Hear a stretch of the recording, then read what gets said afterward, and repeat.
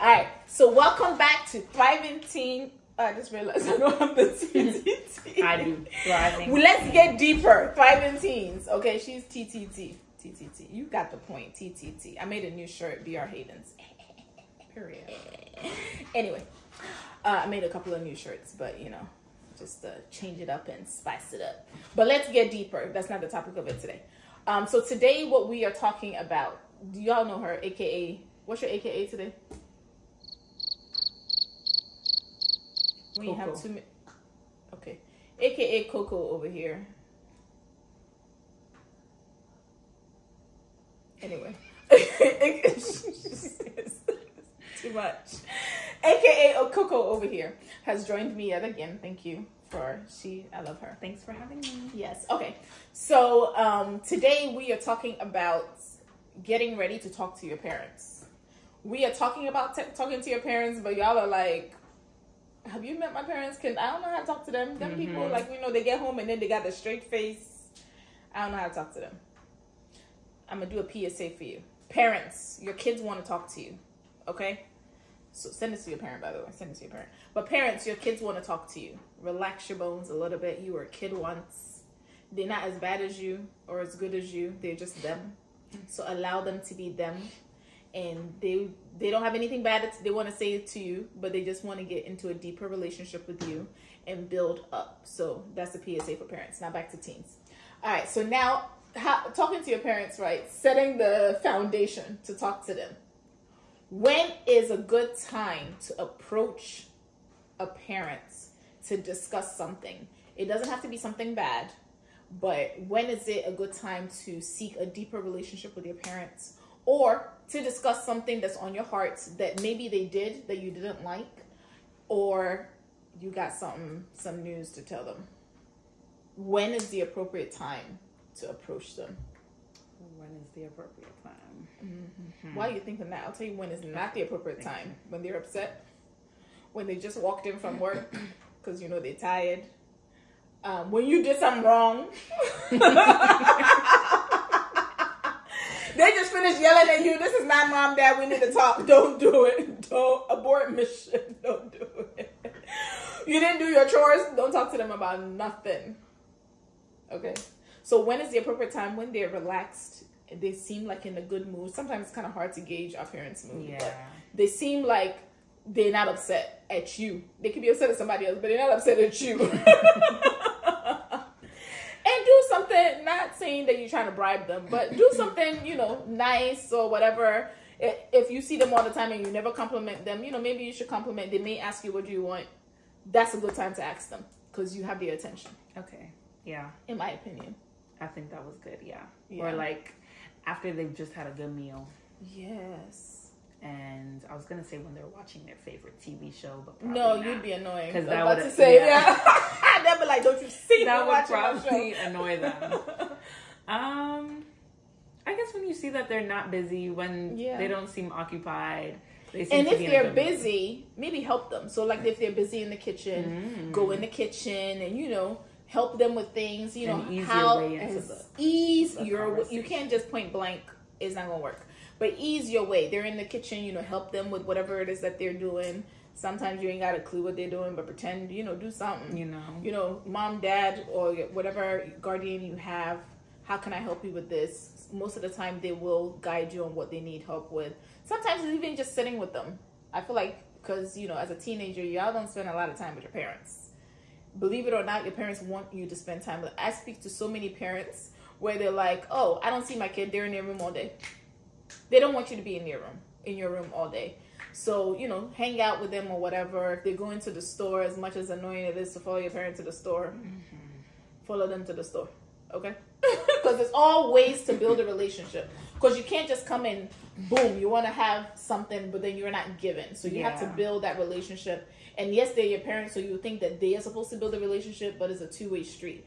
And a lot of times there is a roadblock. So changing the narrative, you can also start the little gradual steps where they'll also pause and be like, oh, okay, you know, my kid is showing interest in me. Let me also show an interest in them. Do you have anything you wanted to say? I was going to ask, is there going to be a parent segment? I'm going to talk to the parents. Okay. Yeah, because, you know, I did a PSA for you, though. So send it to your parent and be like, look, we're going to practice this. In addition to that, give them a heads up. Yes. Okay. Like, hey, can you let me know when you're available? When you're available so we can talk about this, that, and the third. But then when you say that, I'm dramatic. I'll be like, for what? What do you want to talk about? And then they want to know what you're talking about right then and then that might throw you off guard. Or you don't think so? I mean, if it's something that's been on your heart and mind, like, you should already be prepared to talk about it. Yeah. It may throw them off guard once they hear, like, what it is. Mm-hmm. But that's why you came to them to let them know, to let you know when they're ready. And some things that you can do to prepare yourself, because as much as we're scared or not comfortable to talk to our guardian about certain things, is because we have our own insecurities, we have our own fears, and you have to be able to overcome that fear, right? So for yourself, you have to be able to hype yourself up to be able to have that conversation, to recognize that your parent is not out to get you. And yes, you may have done something wrong or whatever, but it doesn't, like, just because you did something wrong don't mean there's a pause button or a stop button on love. That's not true. Okay, they're still gonna love you. They may be harsh on you, but it doesn't take away them loving you. So just recognizing that your assumption of how they will react, 8 times out of 10 it might be correct, but what about the other 2 that it might not be correct? So you can't let that stop you from communicating what it is that you need, because as I mentioned before, last minute information is so much worse than a heads up. So make sure that you are also getting yourself prepared where you know, okay, I need to be able to overcome my fear. I need to put away my assumption on how my parent is going to react. And regardless of whether they react bad or whether they react good, this is the information that I want to get out. Make sure you're doing it in a respectful manner. Make sure you're watching your tone and your demeanor. Apologize before you get asked to say, I'm sorry. And don't just say, I'm sorry, but say, I'm sorry and why you are sorry. So then that way they know that you have a clear understanding of what you did wrong as well. And if it's something that they did that you didn't quite like, I do believe that if your parent does something and you didn't like it, I do believe that you should be able to tell them. But you're not telling them that in a disrespectful way. So just let them know, you know, you did this and, you know, I felt some type of way about it and it made me feel X, Y, and Z. And then you're communicating that to them. A lot of times, I personally feel like the block from talking to our parents is the assumption of how they will react. What do you think? Yeah. Good stuff. Yeah. I was also thinking to, like, I don't know, maybe take notes in your preparation. Okay. Like, jot down what you're going to say. If this is the response I get, this is how I'm going to respond to that. Or if this is the response I get. So you're going to be there with the paper reading or? No, but maybe, like, you know, peeking on your phone to make sure, like, the conversation is flowing in the direction that you wanted to, or, you know, to redirect the conversation. Why are you thinking? Something just came to my mind. Okay. So for our Connected Hearts page, a couple of weeks ago or whatever, I had a conversation about doing a weekly check-in with your partner, right? Yes. And writing it down. And I do find that when you write down what it is that you want to talk about, it's better for you, because if you're anything like me, I talk a mile a minute. So by the time I got to first base, I forgot what number 10 was. Yeah. But I did have 10 things, but you know, a few of them get missed here and there. And then sometimes I'll even add stuff and I'm like, I don't know what the hell I'm talking about. But yeah, I think writing it down is helpful. Definitely to have points to make sure that you got everything across. Okay. And make sure it makes sense. I know sometimes we can be young and dumb, but like, be logical with what it is that you're asking for, what you want, or whatever you're talking to your parent about, because they've experienced probably 30 plus more years of life than you have. So don't go to, because just make sure it makes sense. What could you say that may not make sense? Like, let's say you want to discuss like going out, hanging out with your friends. Okay. You want to go out for lunch with your friends. Okay, you're a sophomore in high school, or maybe even a freshman in high school. You want to go out for lunch with your friends. Cool. Lunch is like from 1 o'clock to 5 o'clock. So that better make sense.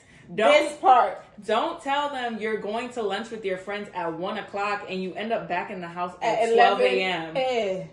I'm with her on that one. Yes. That was lunch, snack, movie, dinner, dessert. Nighttime. You probably even went to a party before you came home. Like, make sure it makes sense. Yes. You know, or like... or like you're trying to get money for a football game. Oh, I need $50 for the football game. Which game are you buying the uniforms for them? Because $50? You need $50 for a football game? Like, for real. Oh, I want to buy snacks and... Yeah. A hot dog is no more than $4. You know, the prices got high. Inflation is not inflating that high.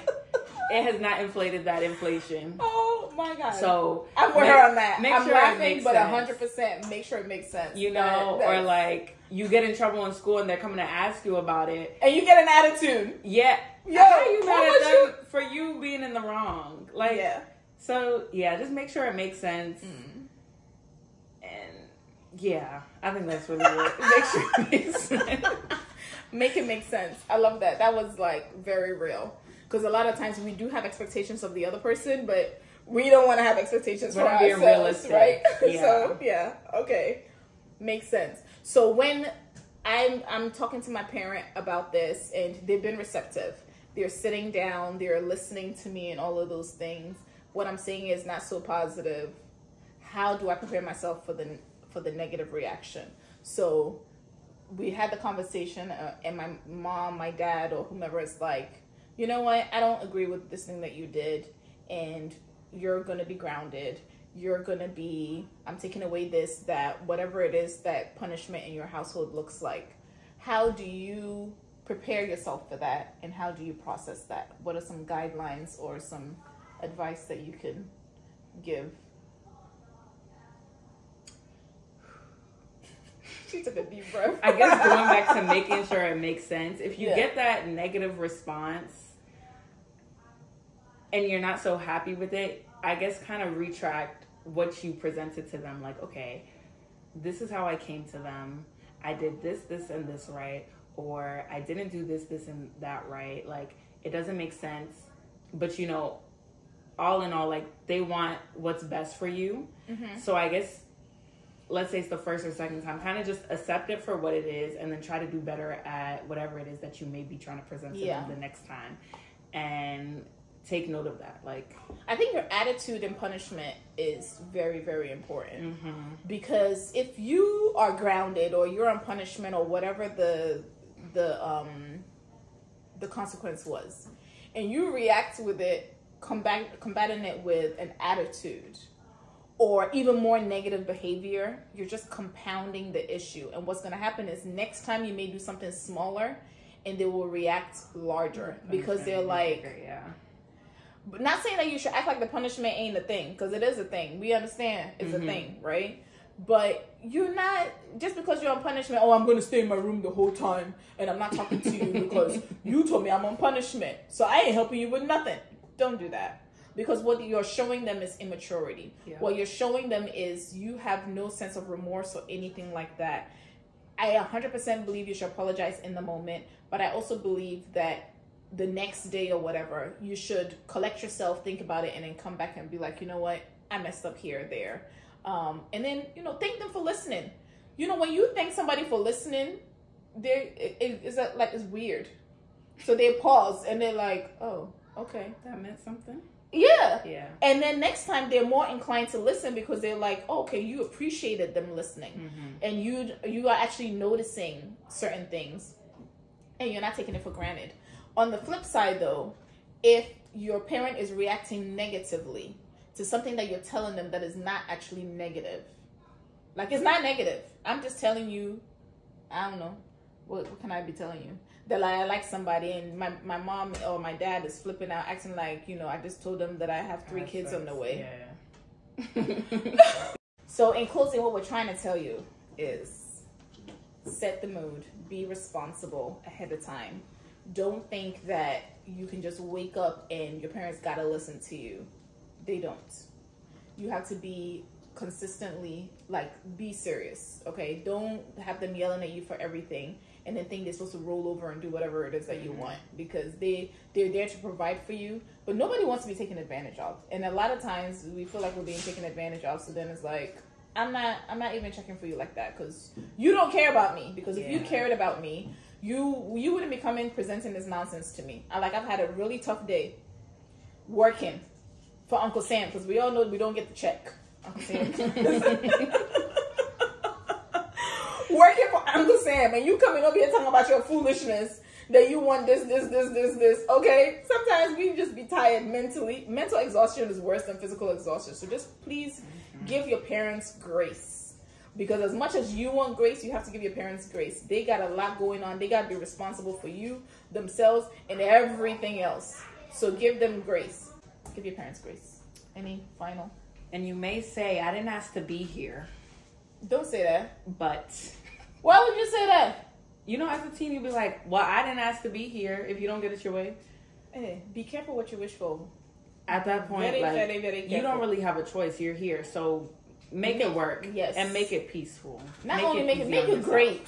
Who wants to be miserable in life? Make it great. We're not here for a long time. We're here for a good time. Yeah. So she said. Yeah. Tomorrow is not promised. Don't make your parents like walking out and stuff like that and you saying negative things to them, because they're going to get in the car and they have all that negativity that you fed them. If they went and something happened to them, God forbid, how you really going to feel? Right now you're going to say, I don't care. Yes, you do care. Everybody cares about their parent. And even the people who are extreme from their parents, when something happens to them, they also process feelings. So please, please, please, we don't want relationships with parents to get to the level where it's negative and there's no comeback. So before you get there, build relationships with your parents. Do it. Do it. The Nike, just do it. Just do it. And don't be afraid. They're not your enemy.